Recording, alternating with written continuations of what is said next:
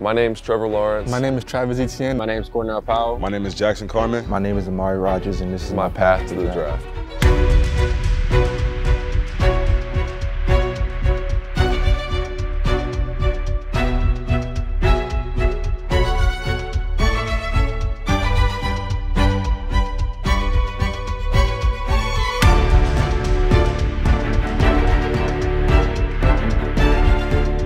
I chose Clemson because I thought they had a unique culture and high level of competition, and I felt at home there. You know, we won championships.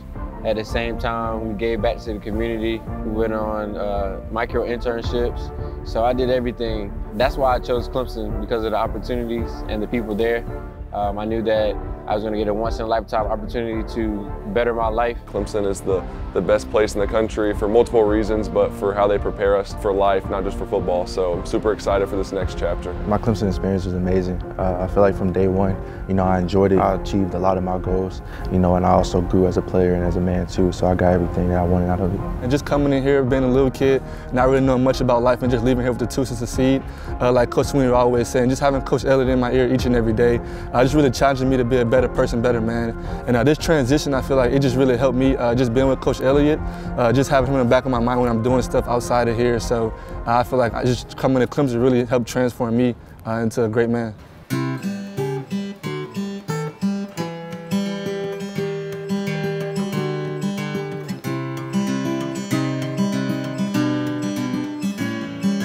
So right now, with the NFL draft process being so busy and hectic and foreign because of COVID, I feel like it's really important to be able to take small and little times to be able to step away and really let my brain and my creative mind just go to work and be able to use it as a form of therapy and as a creative outlet. So I feel like music has always been there for me, something I really enjoy and something that I feel like I'm good at.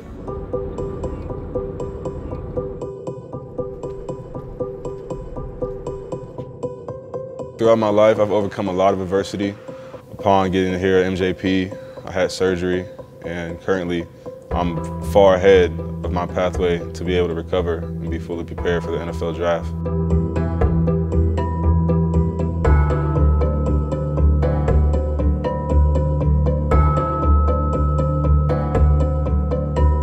As far as staying positive, I think just the people around me and the way that I'm able to look at it from a different perspective and know that this is my way and that this is my path and that I'm going to be all right, and I'm glad I'm getting taken care of now early. And now I know how to strengthen and how to work around and how to ultimately use this to make me better. I'm so excited for Jackson, man. I know that guy's a warrior. He battled a lot of injuries and never complained, always grinded, became a leader. He transformed his body, he transformed his life. And it just shows by his field of play, but he's also a great guy, and he's probably the most talented, athletic, big guys I know. Man, that guy's a jack of all trades. Yeah, that's my dog. He's definitely one of the most intelligent players that I've seen on the field.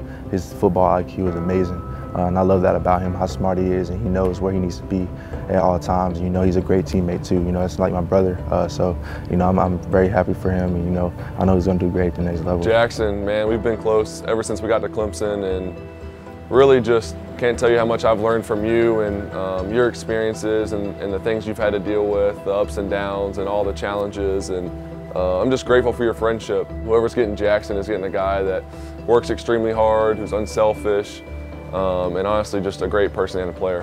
I feel like Trevor is just like a light to everybody. Ever since he came in, he was really just like, did everything the right way. And I feel like what's most impressive with him is not what he does, but how he does it.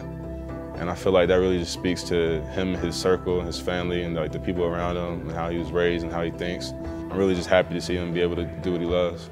What is it we're looking at when we look at Trevor Lawrence? They tried to tell us about Trevor Lawrence, like way back. He's been dealing with trying to be the best quarterback and dealing with that limelight since he was 16 years old. That's a lot to live up to, for sure. This 14-year-old has the potential to be one of the top quarterbacks in the country for the class of 2018. Ultimately, it would be to play in the NFL, but I mean, that can't always happen. So I want to get to college and then get my education and then see what happens after that. Here's what I want y'all to know about this guy. All my years of recruiting, he's top 3 most most low-maintenance recruits I have ever dealt with. Made his mind up over a year ago, said, Coach, I'm coming to Clemson, and it was over. He's a kid that really just understands the limelight and what's going on. So he's ready to step up into this big stage that he's been ready for since he was 16, 17 years old. I think that's what really just makes Trevor so unique. What's the #1 thing that's allowed Trevor Lawrence to live up to this hype? This is a kid in high school, was 52-2, led his high school team on a 41-game winning streak. The winning continued when he got to Clemson. I think as a franchise quarterback, we can talk about the physical, but the mental and the intangibles, that's what he brings to the table. With the rush coming, finds T. Higgins, touchdown. That kid cannot be 19 years old. Come on. I mean, he looks like a 10-year NFL veteran. I mean, he looks like he's been there his whole life. I think what Trevor Lawrence has shown this year is not only the game that has developed on the field, but his leadership ability and all the things that are necessary to really handle responsibilities of being a franchise quarterback off the field. One thing that has separated Trevor Lawrence from everyone else is he understands his role.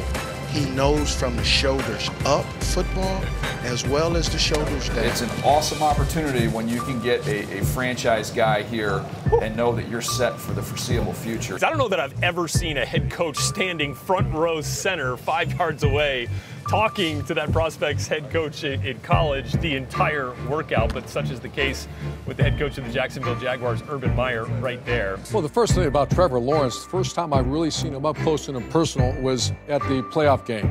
He is a big cat now. He's 6'6", so he's big, but he's also fast. He ran away from a linebacker I knew that runs 4.5 or faster. So, but the #1 responsibility of a quarterback, and I've said this since I recruited quarterbacks and coached them, you have to earn the respect of your teammates. What I get from Trevor Lawrence is an individual that knows what he can do, that's very, very confident in what he can do, and he's going to do it his way. And I respect that because he has a resume that says it works for him. We've got 5 guys going to go in the top 10. 1 is going to hit. My hunch is Trevor Lawrence, who's a megatalent. There's no such thing as a sure thing in the NFL draft. But Trevor Lawrence provides the closest thing to a certainty we have seen in a long time.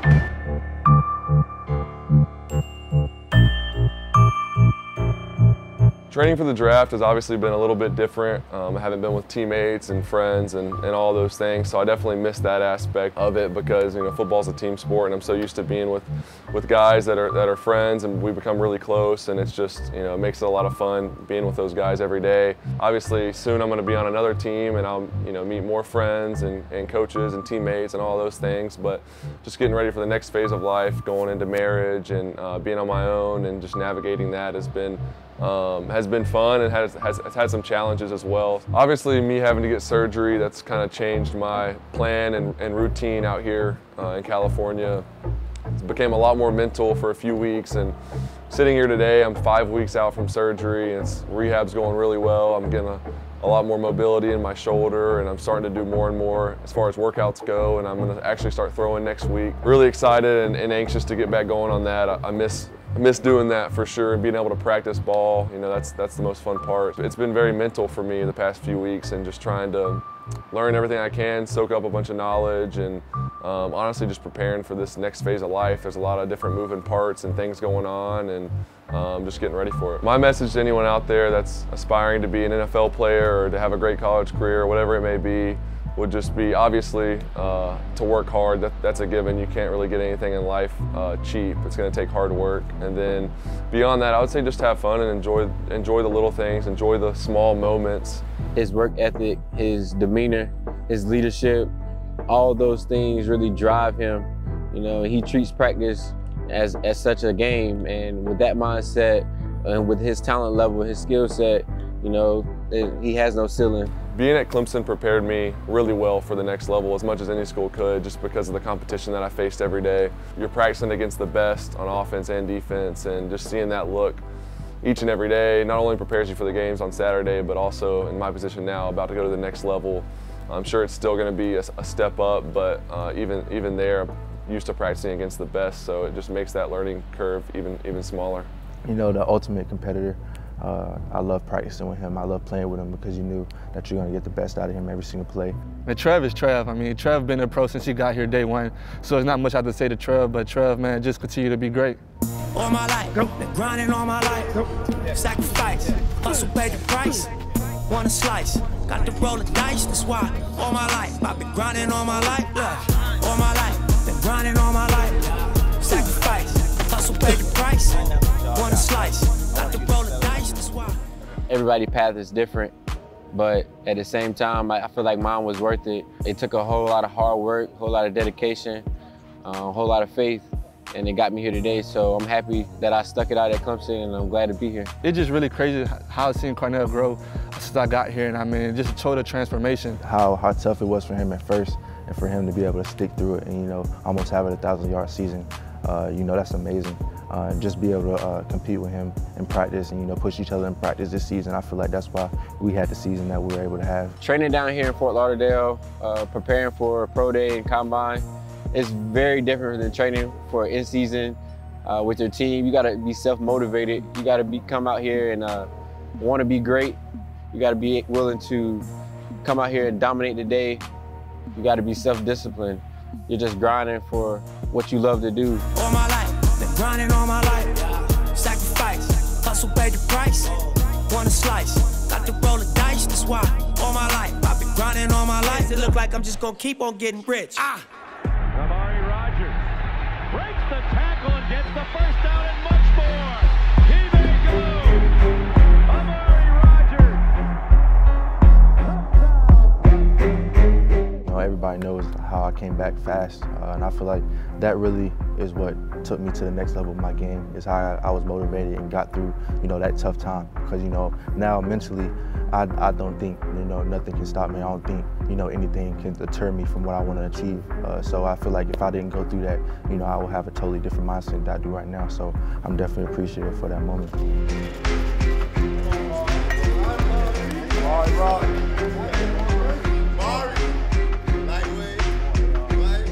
The 24 reps, I really I didn't even know I was gonna get 24. My goal was 23, so I got 24, and I just got a rhythm. I guess it was just adrenaline, but I got a rhythm, and, you know, I hit 24, and it's special. I mean, I didn't know I was that strong, to be honest, because I had never hit over 20.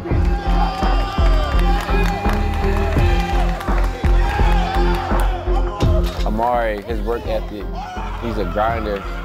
He's not gonna say much, but you're gonna see it in his work. You're gonna see it in his body, the way he carries himself. He's a professional in every sense of the word. And, you know, with that mindset and that grind, that effort, that attention to detail that he has, he's gonna play for a long time. His work ethic is just contagious. I feel like he really pushed me through this process. So I'm just very grateful for Amari, and I feel like that bond that we have will last a lifetime. So, man, just continue to be special, man. I love you. That's my guy, but when he has a teammate with him that knows and been with him for a long time, he does amazing. You know, we were together like almost every day, so, you know, that really grew our relationship a lot. You know, just being able to work with him and, you know, push him, you know, I feel like that really is gonna stick with him. Yeah, everybody get that work in? Training regimen, we'll wake up, get a speed session in the mornings, and we'll get lift in the afternoon, Monday through Saturday. And we just did that for like 8 weeks, honestly. And so it was kind of just grinding, man, just knowing what you have in store. So we out there. About to get a couple more, you know. Should have been on the basketball court. That's why I should have been. Catch rebounds for LeBron James. Slight work.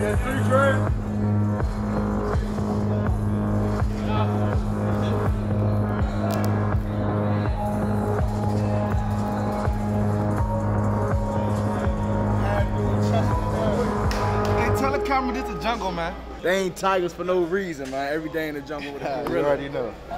I'm here supporting Amari Rogers, you know, teammate. I just want to come out here and see him kill it. Just want to go out there and just showcase his skills. You'll see me at Pro Day. Definitely want to get out there and just save my little showcase for the Clemson fans. I just crossed another over, tell them guard up. Double tap the button up on the key, the car gon' start up. I lost some members at the early age, it left me scarred up. Chopper gang, the band, sticks and drums when we march up. I just crossed another over, tell them guard up. Double tap the button up on the key, the car gon' start up. About to slide, you know, go give me a good protein shake. Get some protein in me.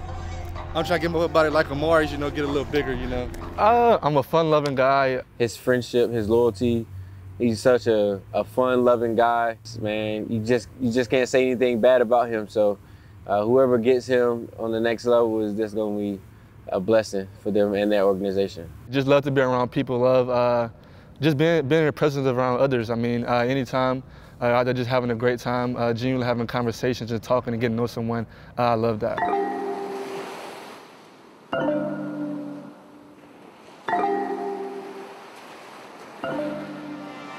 We went deep sea fishing. It was a great, amazing experience. I mean, I'm just very grateful. We're gonna fish out front, meaning right outside of Fort Lauderdale, down into Pompano Beach, maybe Hillsborough Inlet. We'll see what happens. So we got the seeds on deck.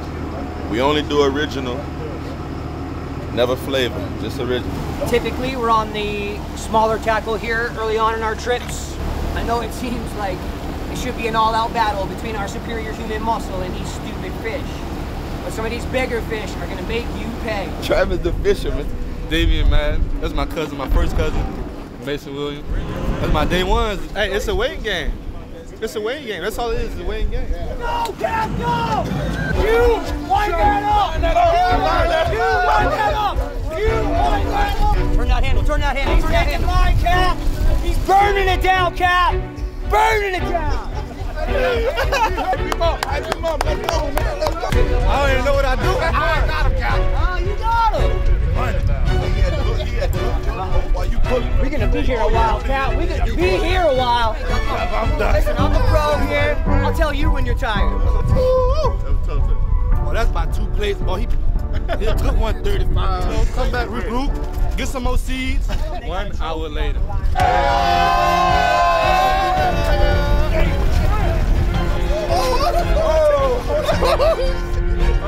And I won't take all the credit. Had a team around me. I don't know what I was expecting, but it wasn't this. But we had a great day of fishing. See some dolphins on the way back, which was really cool for me. Caught a hammerhead. We have a hammerhead right there. So I feel like there was like kind of a guy wing, like Coach Sweeney would say. And I mean, definitely gonna be back soon. Definitely gonna catch me one, no help, none of that. Try to get me one by myself in the near future. Travis, I just want to tell you how fun it's been getting to play beside you the past 3 years. Obviously, your talent speaks for itself.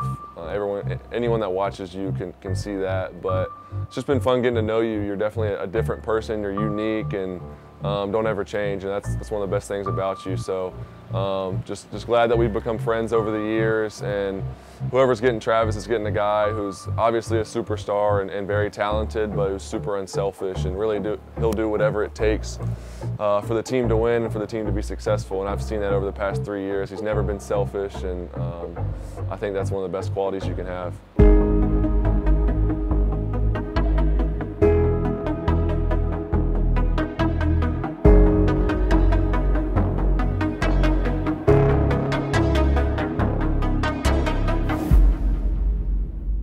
Like work.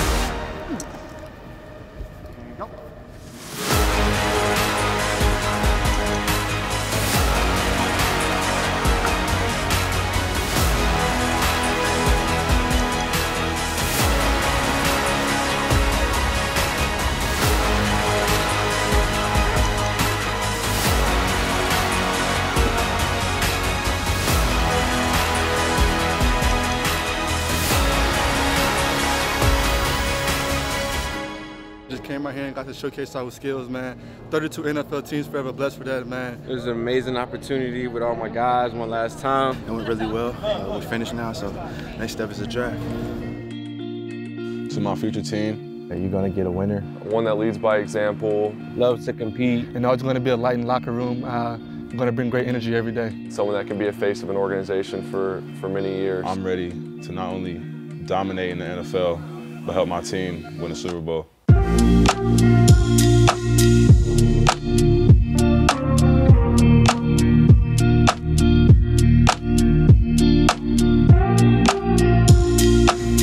will be a Clemson Tiger.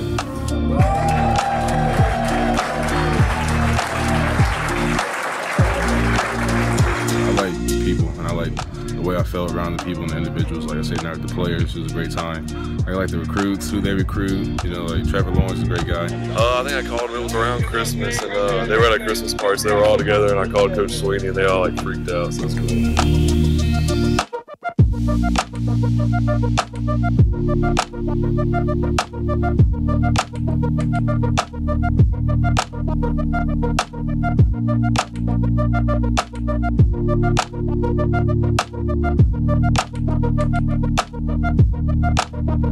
Graduating from Clemson, man, is just such an honor, you know, especially for my family, you know, to have me graduate. I know I made my mother proud, and that's really all I sought out to do.